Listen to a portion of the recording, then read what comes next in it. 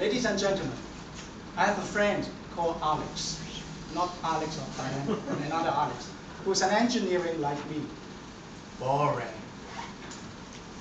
But we're trying to improve our life. We're trying to make his life more interesting by keeping dogs. How many of you have dogs at home? Show your hands. Well, a lot of you. Thank you. Alex has 3 gold finders, and they all bite.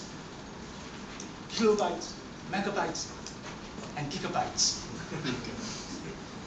It turns his life from boring to bloody. One day, Alex switched on to the National Geographic channel. I know all by thinking. National Geographic channel. Favorite for the educated and boring. But on that night, Alex found an interesting program. It's the world famous dog trainer, Caesar Miller, the dog whisperer. He has some killer moves to tame the dogs. When his dogs is trying to get excited, trying to approach the other dog to bite them, he'll correct them instantly.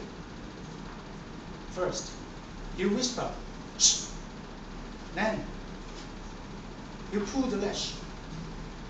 Lastly, he'll kick his butt. And he do it all at the same time with good energy. Well, Alex finds it very useful.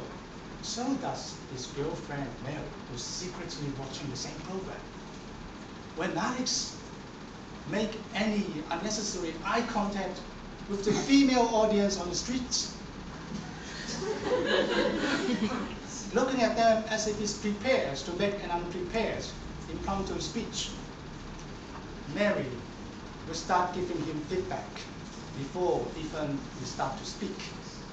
And she does it by whisper, shh, pulling the leash, shh, not here, here. Hi.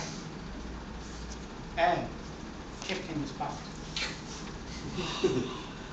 And he does it all at the same time with energy. And poor Alex that night, no matter how hard he tried to engage his one and only one female audience at home, by rolling his eyes, hanging out his tongue, and wagging his tail, Mary will not give him any feedback at all. No eye contact, because that's the last rule, last trick of Caesar Miller.